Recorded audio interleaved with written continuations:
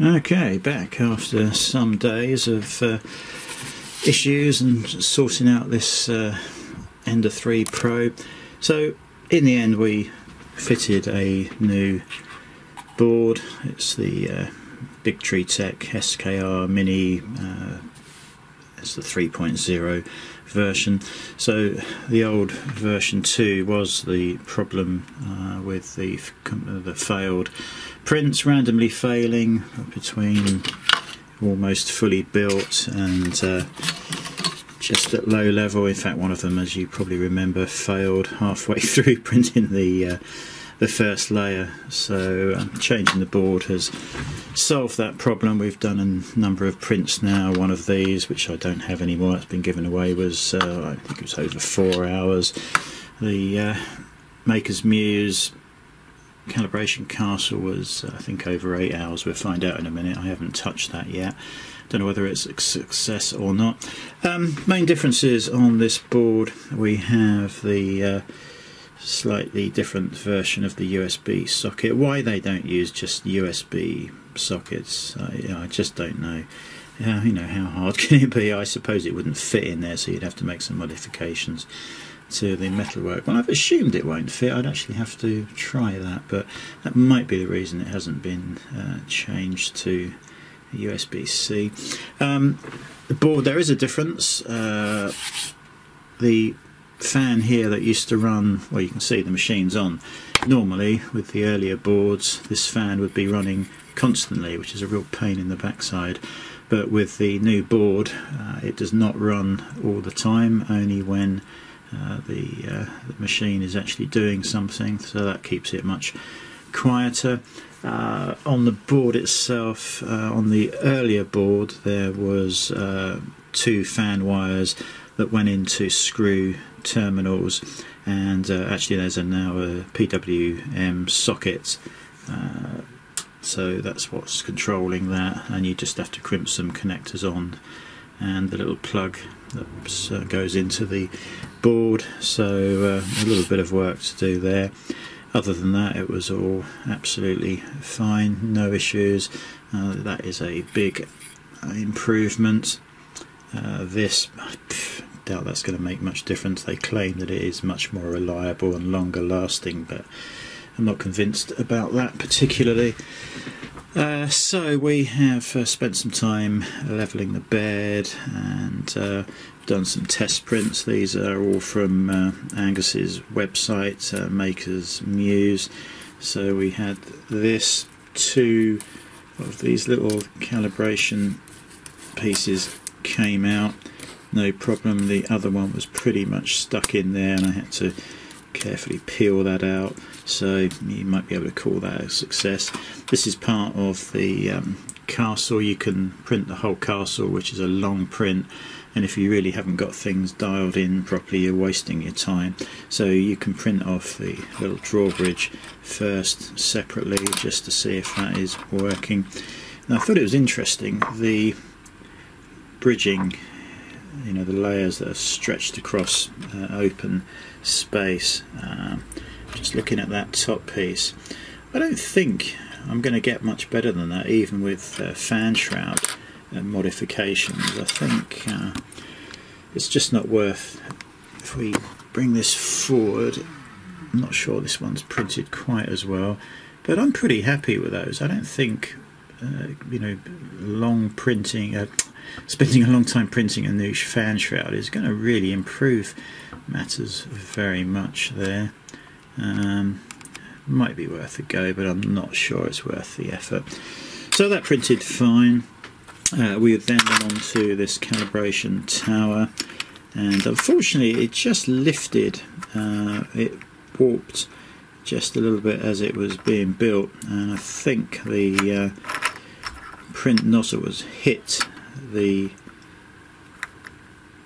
layer and it's just shifted it round. You can see that that is, you know, obviously should be lined up, but I'm not sure it's made a hell of a lot of difference to the end product, and this will go up to the 0.15 line, so I was reasonably happy with that as well. So you could whoops, seems to have printed off pretty good. Now the real test is going to be whether this actually works.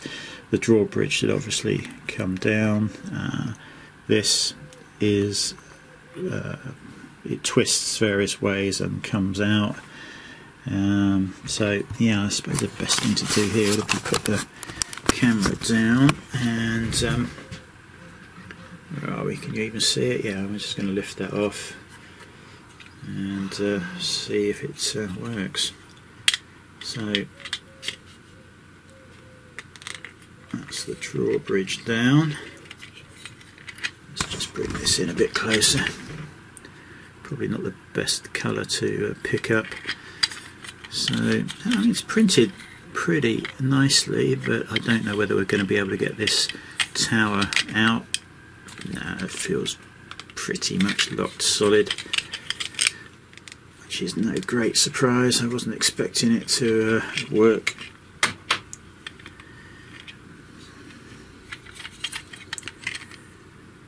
It's a bit sharp, I can't really get good leverage on that. I wonder if we can just get some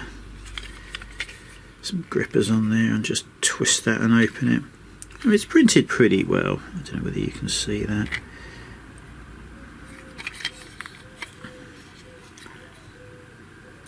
But clearly, oh, and that should, there's something that lifts out. Oh yeah, that bit in the middle should lift out, but again, I'm not expecting that to lift out. That's probably stuck. There's only a couple of bits holding it in. I don't know whether you can see, this bit here should pull and that whole thing should come out. I mean, it's pretty loose, but it's just not.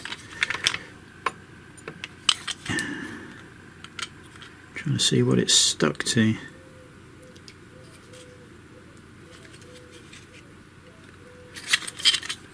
I think I'm going to have to do this off camera and just see if I can loosen any of these parts up, because it's close. It's almost loose.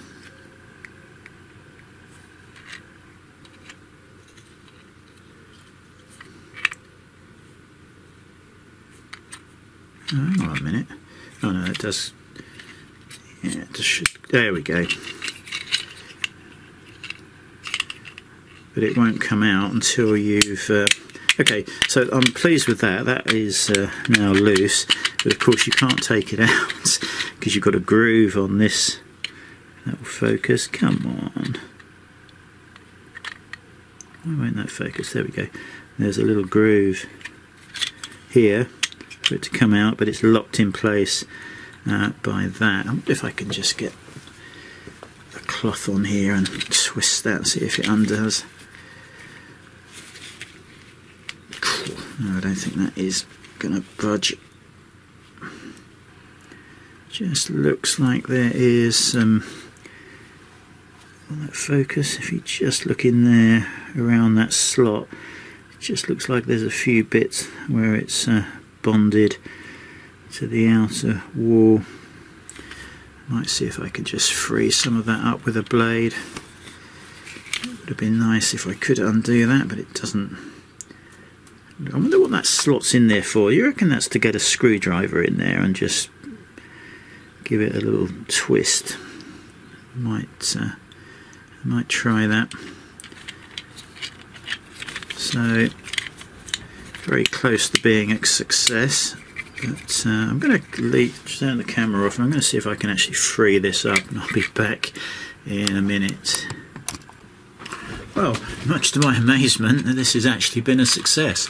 All I had to do was pop a large flat-bladed screwdriver in there, just give it a little tweak, and that just freed up those bits that were bonded around the edge, and this now actually works.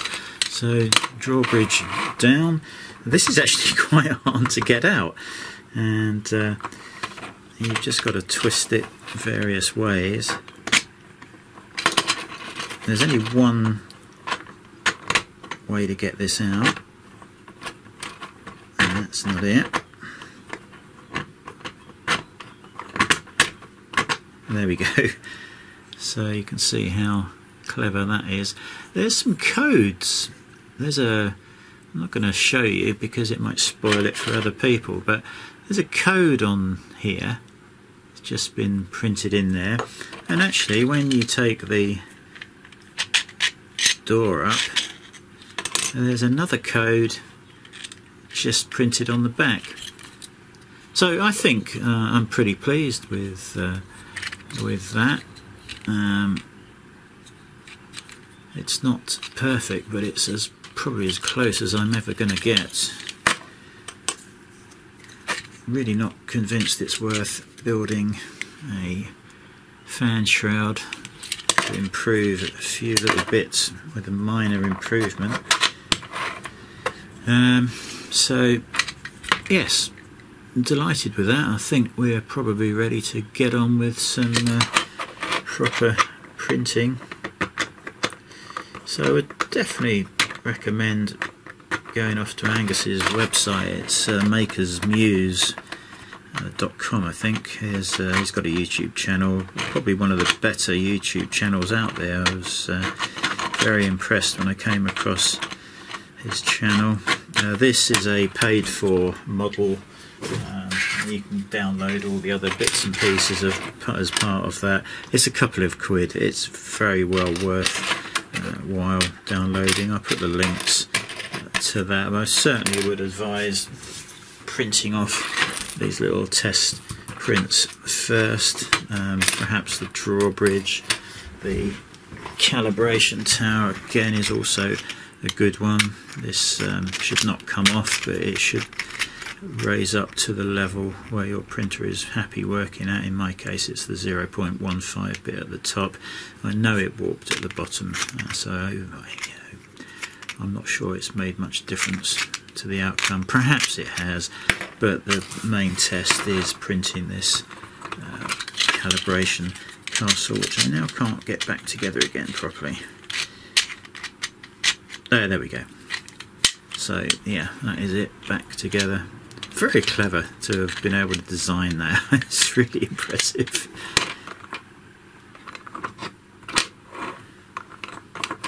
Anyway, happy with the printer now. I think we're just going to get on with some useful prints. Probably no more modifications to the Ender 3 Pro, and I'll get on to the CR10 Smart Pro, which needs calibrating and setting up, and a few test prints like this. So yeah, hope that was useful. I would certainly recommend that Bigtreetech V3 board. There's some slight improvements that are probably worth having, and of course in my case I had no choice because the V2 was in fact faulty. So yeah, there we go. Hope that helps.